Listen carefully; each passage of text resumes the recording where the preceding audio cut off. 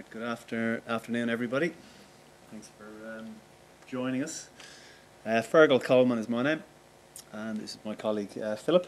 We run a business called Symphony 3, and today we're going to talk about digital local government. So probably about 50%. We're a small digital strategic consulting company, really, based in Melbourne. We've also got offices in Mumbai. About 10 of us. Probably about 50% of our business is dealing with local government clients. So over the last 30 years, Philip more than I, but we've worked with probably 60 odd local governments around Australia. And I guess what we want to share with you today is our thoughts on digital government. It's an issue that's been consuming us, I guess, in our business as consultants. We think Drupal fits in. We spent a lot of time thinking about it, and we're going to give you our perspectives on what we think works and what needs to be done in local government. So by all means ask questions as we go. I'm very much on the non-technical side, so I've heard the term glue human used in a couple of earlier sessions. I am probably that glue human. I stop things in their tracks in our company by saying we can do things. Technical guys have to go and do it. So, but seriously, I probably sit very much on the people side of the business. Business background, business training primarily, and digital business. So I've been involved in the web industry for 15 years, I guess, 20 years. Philip comes from a data perspective. Quite different characters. I draw circles and he draws boxes. And that really encapsulates a lot of the tensions actually that we think go on in local government. We actually think that at any point in time half the room's looking at the roof and the other half's listening to one of us, and when we swap speaking they stop looking at the roof and swap over. We actually think that's how it works. Yeah. So look, we're going to waffle. We've got plenty of slides, too much information in there. We'll jump through what we think is not relevant to you guys, and we'll see how it goes. But we put more in so you can go back and read it if you want, because it's also hard. We've got some people here who understand local government and wondering what to do, and we've got people who have never had exposure to local government wondering what is this thing, and we try to explain both sides of it. That's quite hard. Have a go. Who is from local government? From local government there? Okay. Oh, great. I hope you probably disagree with what we're saying. We try to take it from what we think is a local government perspective. But let's crack on. Any questions? Happy to try and answer them as we go. We've got Sohal here, who's a bit more technical than I, so I'll just defer to you, Sohal, if you get any tricky questions. I'm just going to talk about the changing digital landscape and the pressure that we think is on local government. You know, underfunded, expectations that are on local government are huge, we believe, for what are small-ish organisations, but pretty complex organisations. We'll talk about the new technical environments of the likes of APIs, why we think Drupal's the solution of choice, and how it fits. And then we'll talk a little bit about information management. So we believe the actual problem we're trying to solve for local government is the notion of a single customer view and being able to give a full experience to the customer when they log in. So they can log in on a website, they can go to the front counter, they can go to the swimming pool, the library, and they're all in one system. At the moment they're not. And that's a really difficult problem to solve. See the local government guys smiling. And then we'll talk about people and change, because as much about the technology, this is about culture change and shifting people.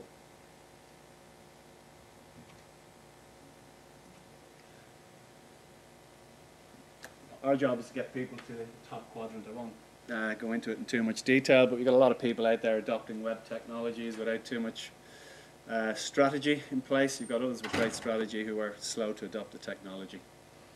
We've shamelessly taken that from a Capgemini report, so but we think it's good. So our aim is to get all our clients to the digital leader space, whatever that means for their own particular industry.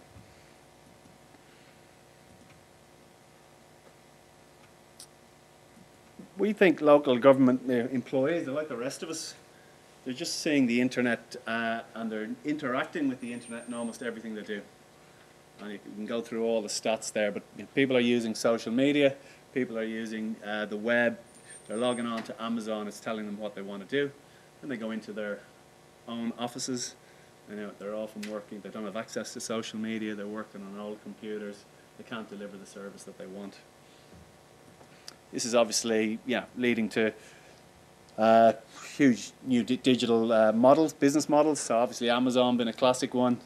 Any of the ladies in the room will know Shoes of Prey. They can, you know, totally new types of business models that are just disrupting every industry. Oops. National Australia Bank, 94% of transactions conducted online. Everyone kind of takes that for granted, but that's happened in probably the space of 20 years. Why can't local government do the same? We still have to rock up to the counter at local government. Sohal's just come back from India. You know, banking there is even a couple of steps ahead. So people can now, with a Twitter account, do transactions with their bank. So this is remarkable times and changes that we're living through. It's the technology, but you know, the real disruptive scenarios come out of people understanding how to use those technologies to develop new business models. Local government is facing, I guess, already similar demand. And the community is just used to logging on and doing things seamlessly online in the private sector, and then they go to their local government website and they get no experience whatsoever, generally speaking. And there are some exceptions. I've listened to, obviously, the GovCMS guys. You know, the huge amount of things happening, I guess, in overseas. Estonia being a classic example. We had the example of the White House and the UK. So we're observing this in the local government space. The Australian government's obviously starting to take heed, and we're starting to see it at federal level. So, you know, you've got your Digital Transformation Office that was announced last month. You've obviously got the likes of MyGov, driving people online. Acquia we've heard from today. So this has been talked about pretty strongly, I guess, in local government. They're aware of these things that are happening, and also at state level. And I think people think, I think the other thing that's happening is this underlying technical change. So I'll let you talk through some of those, Philip. I'll go through this in detail a bit more later, but software is moving to APIs very strongly. The whole Uber, anyone who was next door in the previous speech, Spotify, all those sorts of things are just collections of bits of services that are put together and then they're rebundled and put out as services again. The old SOA, ESB, excuse me, I don't know what they mean, but the older web services technologies are coming of age. The Internet of Things, your fridge can now get hacked, basically. And large corporations are tackling this. They're moving to this environment quite quickly from my observations. And that's changing IT departments within organisations quite rapidly. In turn, that's going to affect local government IT departments.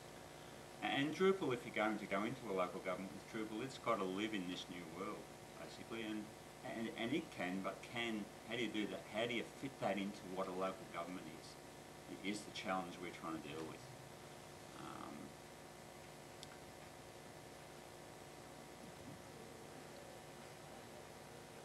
I think the other thing, you know, local government is different. So I saw the GovCMS guys, the previous talk, were talking about tier, I think they're pattern 3 of websites. To my mind, a lot of local governments will feel they sit in that tier 3. They're small organisations, but they're pretty complex. They deliver over 100 services. Would that be right? I don't know, what council are you with? Which council are you with? Council. Okay, yeah. So, you know, if you were in the private sector, half of those would be divested. You just wouldn't do it. A water board delivers 2. Most state government departments don't deliver more than 1 or 2 services. The local government is one of the most complex organisations that we've seen in our consulting careers. I can't make it makes one. This makes this problem really tricky to solve. They've got to solve it on less money, generally speaking. They don't have the IT budgets available to them, which obviously makes Drupal somewhat appealing. I think they've been really poorly serviced by the existing web industry. So some of the CMS providers, certainly in Victoria, are doing a disservice to this industry to a certain degree. So, you know, we go into communications departments and IT departments, and they're really wary and really skeptical. It's just another CMS, and I think we have to be really, really careful about that. The other thing we observe is local government, the digital initiatives at the moment tend to be run by the communications department. Not in every case, but in a large number of cases. They understand outbound communications, and they're very often under huge pressure to deal with crises. So they're always running to the mayor. They're not necessarily, they don't get the time to be that strategic about these communications. And I think that's a big consideration, certainly for us. Conversely, we actually get the customer service people who don't believe the website's got anything to do with them. And we'll argue the point as well, quite strongly in some local governments, which I think is quite interesting all by itself. I mean, the whole concept, if it's inbound, well, maybe it should be ours, never mind where it comes from. There's an argument we have trouble winning at times. And then there's the councillor factor. So, you know, not every decision is rational, I guess, in some cases. Doesn't look like a backhoe. Yeah. So we deal with some regional councils. This stuff's just totally foreign to the councillors. And then, of course, they're the same as everyone else. They're just too busy to make changes. So this is the context in which, you know, we're all operating, I guess, to a certain degree. At the same time, I guess when I started doing work in local government about probably 6 years ago now, I'd done a lot of digital stuff in the private sector. Kind of fell into local government doing social media rollouts. Everything from setting up simple web Facebook pages and Twitter accounts. But that was really quite empowering for many people in local government when they got access to these tools, bring your own device, and they were able to actually go out and solve problems just by simple communication. And Philip and I Philip coming from the data background was saying, well, that's all well and good, but this social media stuff is creating all this data. You know, they already can't handle the data they've got in their systems. How are we going to get it into the corporate system? So we spent probably a good 6 months trying to figure out how to get social media data into a CRM, using tools like this. An example, using Ushahidi as a tool to filter data into the CRM. And then we realised that we'd only kind of dealt with 2 of the 3 areas. And well, the other interesting thing that happened there was it was actually a very powerful tool. What the building didn't understand it. They sort of said, well, hang on, why would you want to catch social media? We're just going to force people to our app. They're going to use our app. Why would they use another app? And just didn't get that they couldn't actually just extend the corporate system with an app, and that's all the public's ever going to use. We struggle to make the paradigm shift. But also, in fact, some of the processes are just so antiquated. So if you think about, you know, the now that we've got there and awareness, we use this all the time with our councils that we work with. You know, that's what the banking sector was like probably 20 years ago to a certain degree before it went to 94%. So in some respects, most councils are still operating like this. So much manual input. It's such a pain in the ass for the citizen or the resident to deal with council. So we kind of had a bit of a think, and we went back and we thought, look, websites, that just basic websites are wrong. There's not, and we kind of evolved this notion of digital platforms, and that we needed to start talking about digital platforms as opposed to websites.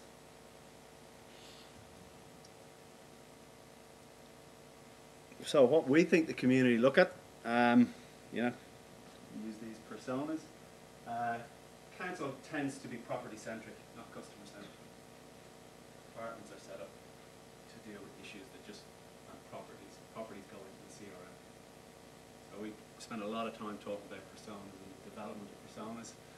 This is what council thinks, you know, or I guess this is what the community wants to see. They think, well, I'm going to deal with council. Well, that's what they think is actually happening. Yeah.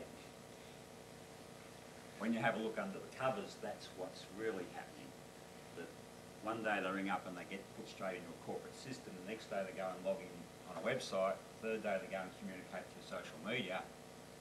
Completely parallel processes. People in local government can't tell that that same person has done those three actions, I would say in 95% of local governments to this day. Which makes our little characters pretty angry. I might add, there's some really interesting social media chatter about people getting frustrated in this whole area. And we've had a tendency from council laws to dismiss them as crackpots at the same time. What's actually happening is Mr. Smith is in, you reckon, up to 25 different systems? Well, I'll qualify that. Local government keep name and address about 25 times. Some of them get it down to 8 or 10 maybe, or less. Very rarely do they get down to one single customer view. So you can Very rarely. You can pay your rates, you can go to the library, you can go to the leisure centre, you can get meals on wheels, keep going. And it gets down to partially the property centric. If you're a tenant, they don't seem to need to keep you in the corporate systems in most cases. You might be in the library system, but no need to be in the rating system because you don't pay rates. So which one's the central register? And that goes back to, there's a culture, I guess, of servicing properties, not people, in traditional local governments and traditional local government systems. And that goes right back to, if you have a look under the covers of all of the systems, the database schemas are actually wired backwards for a customer-centric view, fundamentally. So it's a real challenge. And then people like me go in and give them social media, and they start using social media, and a whole lot more data starts flying around the place. But there's no way of tying it up, you know. There's no Salesforce where they can say this is the person's Twitter account. They've rung up to complain. I can see they've also been on Twitter to complain about this. I can see that they're pretty loyal to the library, they're pretty loyal to the leisure centre, so we should really go ahead and solve this problem. Or this person's an absolute crackpot, doesn't really matter what we do, we're just going to keep complaining. You don't get that notion of a single customer view, and you can't build a relationship and you can't deliver services. So the data, much as there's great people wanting to deliver better customer service, they don't have the system or the systems in place to let them do that in most cases. And to a certain degree, if you just go and put the traditional Drupal in a local government, you're uncomplicating it. You're just adding another separate system. So we end up with three silos in council, I suppose. Anyway. Yep. So the previous slide was mine with the little ladies and men. This boxes are Phillips.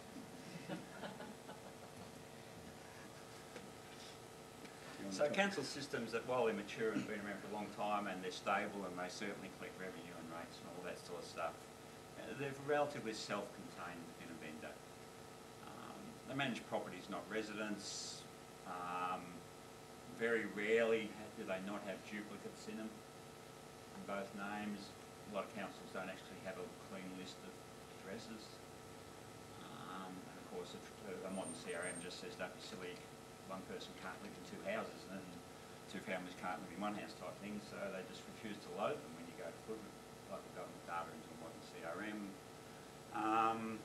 And someone rings up and says, well, I've just moved. The poor old council staff don't quite know where to start putting that information in. They think they're putting it in the right spot, but when you track the data around the back end, it's actually going only into one spot or in the wrong spot or not updating all of the registers you think it is, and all sorts of stuff going on. You then go and have a look at the websites, duplicate functions in the websites that are the main systems also have. Email management in a local government is it's a classic example of communication. You know, they're all using something simple like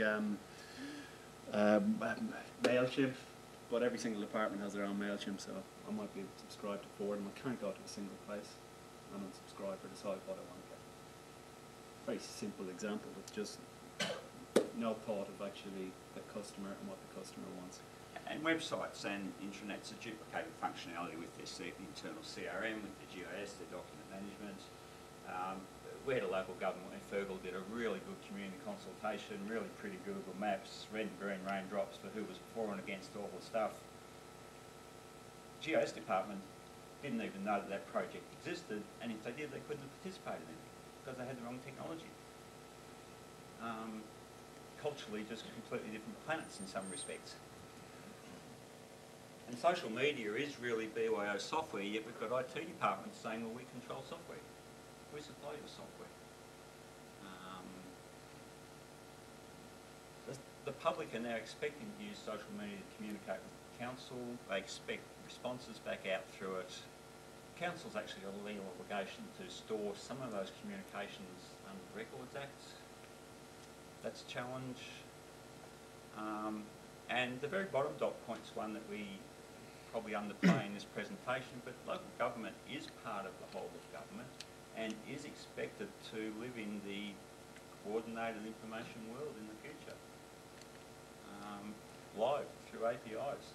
Do you guys find that the size of the council, the population of the council, affects the quality or the amount of problems that they're facing? So the bigger they are, the less problems they have? I reckon it's the reverse. Really? It's easier. I think it's easier to get a mid-sized to small local government straightened out in this respect than a really big one. And we've probably not give too much away, but we've been piloting, I guess, these thoughts with probably a dozen of our close government clients, and we've chosen The small, most advanced are the small ones. yeah, ones that we can round up and we can get to the CEO and we can get everybody around the table. Is that because there's a smaller number of councils that It depends. Less Yeah. internal politics, Yeah. I suspect. And look, every other organisation is the same, but local governments are different to working from a consulting perspective. And that's fine, you just have to understand what that environment is.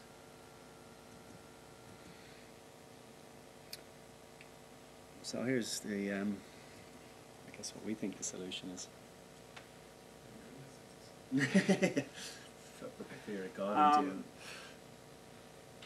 Fundamentally, you've got to coordinate your information. You've got to technically coordinate your environments. It's as simple as that. You don't go out and buy another box that solves it all. You quite simply can't, because you don't have control over the whole environment. And I suppose the point of this talk is that Drupal has to fit into that overall environment. It has to fit in with your social media, it has to fit in with your corporate systems, and the information management is simple things like do you produce the same address in every system? And it's really easy in a local government to find an example of a block of flats having 3 of the 20 addresses different. Unit 1, flat 1, Unit 3, they don't match up. Those people aren't matched up because they're treated as living in different houses, so therefore they must be different names.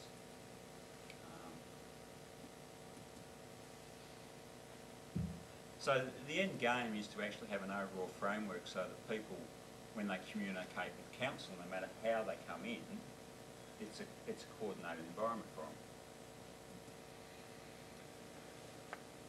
We think that that's a basic framework of what the public expect to do through a Drupal environment. And I won't go through them, but the ones that don't happen very often at the moment are fill out a form and make a payment. And by that I don't mean use a number that the council's already given you. I mean go in and put my name in for the first time and register for Meals on Wheels and pay for it and get an invoice without council having to pre-approve me. At the moment, for a lot of the online payments in local governments, you have to know your property number, but if you're not a resident, that's very difficult.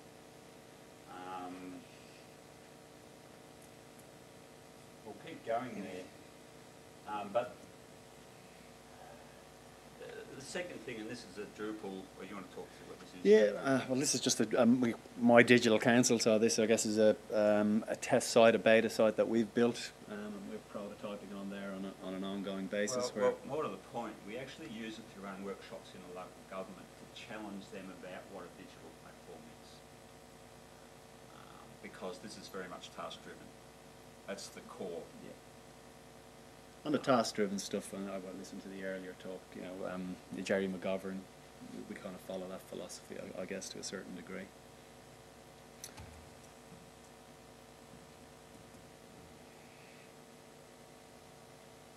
We think Drupal's, I won't preach to the converted, we think Drupal's a great platform for it. I'm not going to, you guys know Drupal better than me, I'm still a relative newbie. you know, if we look at Tim O'Reilly's, you know, key aspects of a successful platform, I think it ticks most of the boxes as a community, as a technology. What we think from a local government point of view, look, open source works. They're paying huge licensing fees, a lot of for them, a lot of councils. Well, they can eliminate that and they can spend it on decent consulting if they want, or on other getting an internal person. In some cases, it might be one full-time person to clean data, as we have in one council. The platform itself is probably cost positive for local government, but the information management is where they're actually lacking. So overall, it still costs, but it's going to cost anyway. Yeah, it's look, the I think commercial reality of it, but the whole open source, open standards, open data are coming at local government and the whole of government like a steam train, if not already here. And Drupal fits perfectly into that.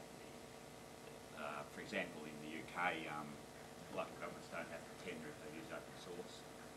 It's my understanding things like that are coming here. The business cases for open source are putting enormous pressure, coming right down federal, state, local. But it's not openly there. Yeah. The pressure's not openly in local government yet to move to open source platforms in this area. Certainly, yeah, certainly not in Victoria. No. Reusable modules. There's a module for that was used in one of the earlier talks, and certainly within our business, we say we don't want to go out coding. There is a module for that. We need to choose the right ones, obviously, but our job is actually to apply the technology to the business needs. We think that's more important. I think that's where we think we can add more value to a certain degree. If there isn't a module, our approach would be to actually look for the closest one and pay someone to actually make it more suitable, rather than reinvent the wheel.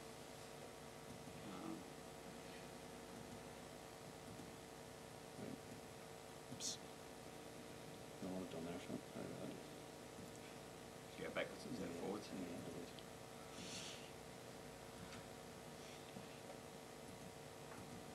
Apologies, too much information. You giddy yet? Drupal as a CMS, we've talked about it versus a digital platform. I guess these are just some thoughts we jotted down. I think there is a danger that a lot of people will just go and put Drupal, and some councils already are running Drupal. They just put it in, it's a new CMS. You can save in your licensing fees and we'll put a new CMS in there. That in itself is not necessarily bad, but it doesn't actually solve the underlying problem. And parts of the way you structure things in there may have to be redone. If you then want to go and manage information and manage what's going on your things like logins, you want to manage that against other logins you've got in other corporate systems. You may have to then go and have a rethink about how you build forms and that sort of stuff. You know, sometimes improved content, sometimes not improved content. Certainly sometimes the same processes. So we've been looking at a couple of really good new council sites. But none of the forms are web forms. They're all just old PDFs. Once you get under the bonnet, it doesn't really help anyone in the long run. It's not solving the problem for the customer. Again, driven through the communications department, so they don't think of the customer service implications, or they just don't have time. They think Drupal and the Drupal data schema. So we have plenty of arguments in here because Philip's an information wonk that we get our data wrong. And the data that we create for events, or what events probably won, bookings, etc. on a Drupal platform won't feed into an internal system. Well, we had the conversation this week where we built 4 facilities for events, and I wanted to know how we're going to get the next 300 in there automatically. You have to be able to do that sort of stuff in a local government because they have 300 or 400 facilities that need bookings. So if you go and build Drupal pages, you've got to be able to do that sort of stuff straight up. That's just a classic integration example, really. And that source data in a lot of cases in their asset management system, so if they change the capacity of a room, that should go through the booking system automatically. That's the sort of level of information management you've got to get to. Yep. These tend to be shorter projects, and we think they can be quite risky, I guess, for Drupal's success in the industry. Word spreads really fast in local government. If you're doing a good job, it spreads. If you're doing a bad job, it probably spreads even quicker. So I think, you know, as a community, if we're going to put Drupal into these environments, we need to be really mindful of it and mindful of the reputation of the industry. Drupal as a platform, so we've talked about data, pilots and prototyping, so we encourage plenty of that, and we'll show you the framework we use in a while in terms of our prototyping framework. Customer-centric, so as I said, you know, there hasn't been a huge amount. Every other industry seems to do it to death. It doesn't happen as much in the local government sector, and we certainly spend a hell of a lot of time on personas and customer needs, and just constantly getting back to that. Leads to task-driven websites, data-driven websites, new processes, and driving culture change. So that is a huge one. And again, we'll talk about the method we use to do that. I think, you know, the fact is that Drupal is only going to be one tool for building this new digital enterprise. It's not going to be the fix-all in our mind. And you're going to have totally different configurations in pretty much every local government. We've thought long and hard about can you do a local government distribution for Drupal.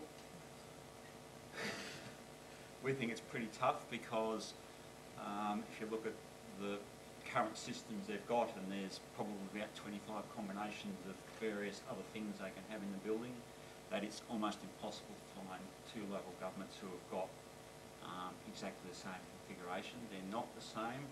The question is, when you're talking information management, the question is how far into the Drupal configuration do those changes go? They certainly go into the Drupal configuration. You may have already answered this, but you know, you opened up earlier by talking about local government being a whole lot more complicated than the local state. And I can understand that complications are there, but wouldn't there be common complicated problems among different local governments, and therefore, if they're the common complicated problems or patterns, couldn't you create a common distribution for Yes, look, We have this argument all the time as well. I wrote a thesis on implementing technology in local government some years ago. It must be a complete status problem. But, right. and if you, in theory, local governments all do exactly the same functions. Yep. So in theory, this all works perfectly. Yep. But if you line up 5 local governments and say you're all going to use that, someone will say, no, I'm not going to use it purely because he does. And that's just human nature. Yeah, yeah. And I get a nod from the local government guys here. That is human nature, so you have to cater for that. Okay. So what we can do is pick the commonality that's sufficient, and then do the twisting or the branding, and it is actually twisting and branding for each local government. So there's that aspect to it, but then there's the actual, how does their rating system, for example, store addresses? Now, if you've got address searching running live on Find Nearest functionality, or how does the GIS store maps, if you've got all that stuff running live in Drupal, that will be different configuration depending on the source system or document management. And that goes through the Drupal configuration files. Yes. So you might have a combination of modules, but the configuration files, it would be a gain call to say that you could actually download Drupal with the modules and how they're wired together. Yes. I don't think you can do that. We're thinking long and hard about that one. Also depends on how fit you want Drupal to get into the system as well. Yeah. I mean, for a lot of councils, Drupal as the front end system, it's talking to the back end system will be how they look at it. I mean, hell, a lot of councils are using SharePoint for that, to do their websites, as scary as it sounds. And that's the thing. I suppose we've got an obligation to make sure there's a long-term path there, and you don't do some short. And I'll talk a little bit more about integration and how the wheels fall off that in a second, actually, because you've got to make sure you've got an environment that's durable over the next 10 to 20 years. And that sounds a long time, but in fact, that's how long these things are going to be around for in various forms. Driven by the general manager, the CEO, really important. Yeah, anytime we have the senior managers on board, we generally have a lot more success. In fact, talking about what we commonly see is a communications manager and an IT manager looking at each other saying, this isn't working and it must be your fault, but we don't actually know what to do about it. And that's fair enough from where they come from. Some IT managers see a website as none of their business, in fact, in some organisations, and that's not just local government. Yeah. But in fact, there is a path forward. They're just not quite sure who steps where next. They don't have a roadmap, basically. And it's a 2 to 5 year project in our view. So it's a long-term thing.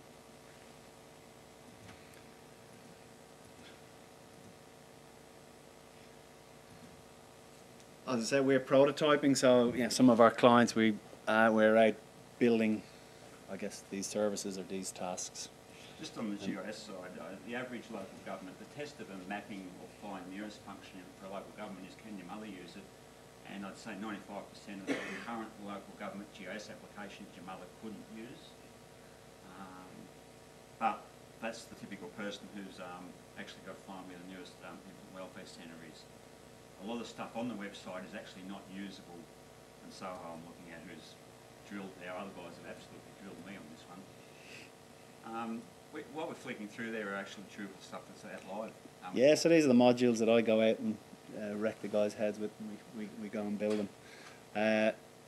In all seriousness, that's all well and good, but you're not going to get, unless you got your information management right, which is what you're going to lead into.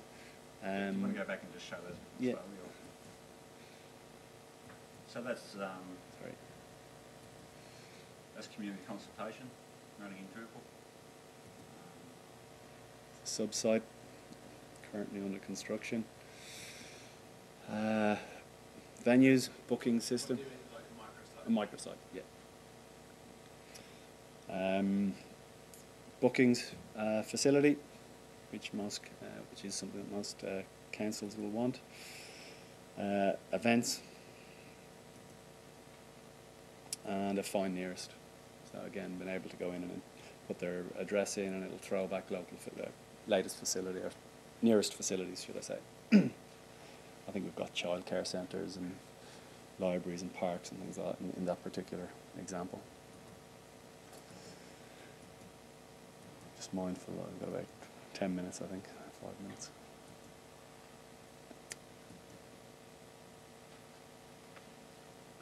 Something that's already talked about, but your digital platform these days, customers expect to talk to you through it.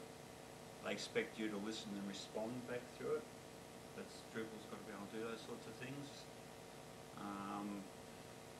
And the comment come back, information management, we think is the key to this as much as Drupal and how Drupal sits on that environment. Part of my background is the corporate sector, and Toyota, to name one environment, 14 databases, couple of million records each, 200 dealers, 15 different IT systems, and the problem was how to get a single customer view. That was quite solvable in Toyota.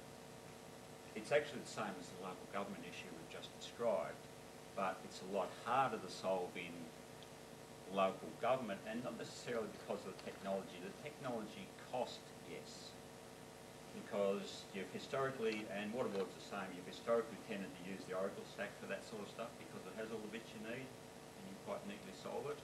But local governments are generally too small to afford a full Oracle suite. That's now changing, and changing rapidly. Most local governments don't actually run effective data warehousing, for example, whereas most big corporates will.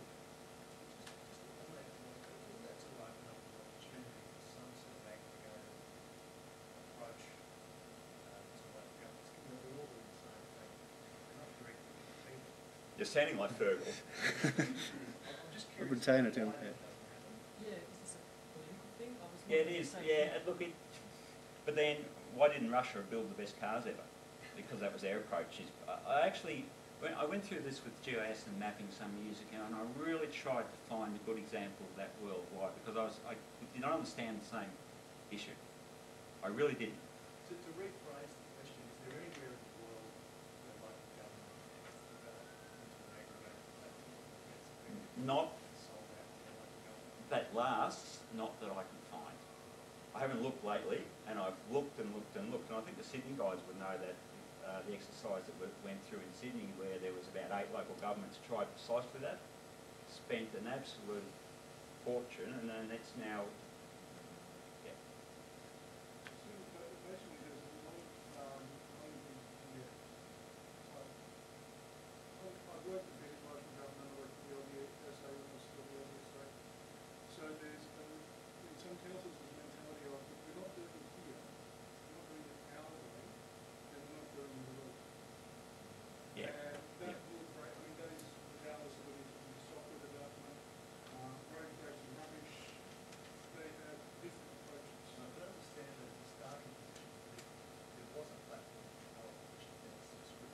Okay, let me give you a good example. I've been trying to have this argument with him for, I'd lose every We're not time. going to get to the end of this presentation. The New Zealand government gave every local government in the state free GIS software worth about $250,000. Free. Within about 5 years, half of them had thrown that out and paid money for a different one. Okay. As an example. If you can pull it off well and good, I'm not going to try on and pay for it out of my back pocket. Yeah, let's get through this and then you can argue away. Let's talk about the integration, because the reaction to local governments typically is to actually go system to system with APIs, and the blue ones are roughly the internal systems, the brown ones are roughly the social media, digital platform type activities. It's not quite... Yeah, basically, well, all the rest of them are actually customer-facing systems as well. Family daycare, library. You can't do point-to-point integration in local governments. There are too many combinations, and if you pull a system out, there are too many others that fall over. That's only a few of the integrations you need in a local government. But that's what I see local governments start to do. Then we've got the vendors who sell the blue stuff, saying that if you run with us, and I know I'm getting a chuckle out of this one, well, then we solve this problem. I don't think that you do solve that problem for multiple reasons. And one of them is the way they manage a NAR and what they define as a single customer view and a NAR.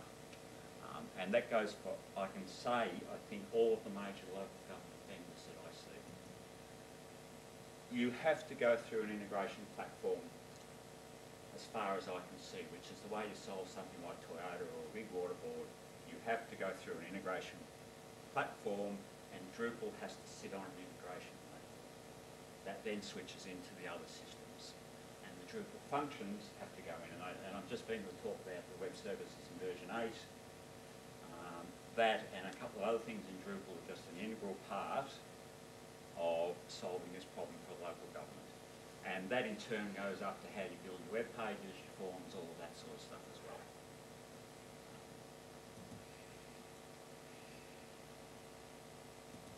I just want to talk quickly about what I see as the new API world, and to a certain degree I'm teaching the converted here. But software, the reason I say this is the local government vendors have not yet moved. They're starting to move, but they've not yet moved the way I see the rest of the software industry starting to emerge. And I've just come out of the API Days conference in Sydney 3 or 4 weeks ago. I don't know if anyone was at that, but that was pretty interesting in terms of IT guys from Toyota and News Corp and those sorts of guys saying, here's how we now currently, here's how we're going to run our world in the future. Very much APIs and just pulling functionality from wherever you can find it is becoming the norm, as in Google Maps or PayPal. That then means your information environment as a whole has got many different suppliers. You're not going to a single supplier and saying, I'm going to buy my IT system off you. The world's very clearly moving away from that. Those APIs implemented properly are very clearly matched to services and outcomes with your customer. They do the direct mapping through. The News Corp CIO gave a really interesting talk at that previous conference on how the methodology they're applying for that. And the whole concept of headless Drupal and APIs being stacked, so all of a sudden Drupal's, which come up in the previous session, Drupal's now an engine, not a content management system, it's an API engine, and you link that together with another one to get an outcome. And I suspect local governments actually end up with both a headless Drupal at the back end and Drupal's content management system at the front end in the long term, which might be an interesting concept for you to think about, but I suspect that's where they end up in this. Because it's really about functions and APIs and how you put them all together. Services-oriented architecture and service buses have actually matured rapidly in the last few years. To the extent where the multinationals are now starting to implement particularly the freemium, if not the open source service buses, middleware solutions. They've actually got user interfaces. You don't have to be a programmer to build a web service anymore in these products, which I think is good, because even I can almost knock one together. And Mercedes and BM, the new cars are actually going to have a service bus in them. So I hear people say, no, that's too complex for us to run, but they're actually becoming mainstream because new cars are being built for continual internet connectivity. The manufacturers reckon they'll notice something wrong with your motor before you do when you're driving down the road. And I forget the figure, but I think a Toyota is actually in the future will put out about 5 gig an hour of data. They haven't figured out how to catch it yet. So this sort of technology is just, web services is just becoming everywhere. And to a certain degree, this is going to come to the rescue of local government because they can take advantage of all this all of a sudden. Just on time. So. Yeah, okay, sorry. And modern IT departments are actually moving. The News Corp guy was actually interesting. He said, we will move to providing the glue to hang it all together, which is the integration environment. That will be our core role. If there's a function we need, we should be able to find an API for it. We don't think we have to get it built, certainly, and we're not sure that we'll even pay for a lot of them. And if you do, it's pay per click or pay per use. And the local government IT department, I think, has got to provide a digital platform for the organisation to use. I think that is their role. It's not customer service. It's not Communications. not comms. So Drupal will actually live in this new world. Drupal will probably live in this new world way better than almost any other content management system, is our belief. It's just a matter of getting your head around what that means and what you've got to do to actually give it somewhere to live. But as a Drupal community, it's about not just putting a CMS in and ignoring the rest of the issues. Yeah, well, just on time, so we might we'll just rush through these pretty quickly. But obviously, the people and culture thing is important. Not going to have time to get into it. I think some of the McKinsey reports sum it up quite well. I guess how we do it in a lot of our clients is we run 8-week working cycles where we prototype, and we do that with digital, everything from websites through to Facebook groups. And it's all about getting hands-on and building prototypes and letting people make mistakes in a reasonably safe environment. The other thing it does is it brings people together from across the organisation. And at the end of 8 weeks, what they've created is either adopted or thrown out. Interestingly, Toyota described the same process a few weeks ago. And it drives change. And it changes behaviour. And we find that, look, in government, this can really energise an organisation as much as anything else. They're not exposed to working groups like this where they're seeing what other parts of the organisation is doing. And they're actually been told to go out and try and solve problems with new technologies. So 8-week cycles is not our methodology. I guess it's pretty common, but we find it works pretty effectively if you get it running right. I will put a proviso on that. You've got to have the senior management at the top. If you can get your CEO to have a vision, that just makes all the difference in the world because they can drive it forward. I might just leave it on that. I think we're over time, but happy to take any questions for a couple of minutes, or we'll see people over a coffee, I guess.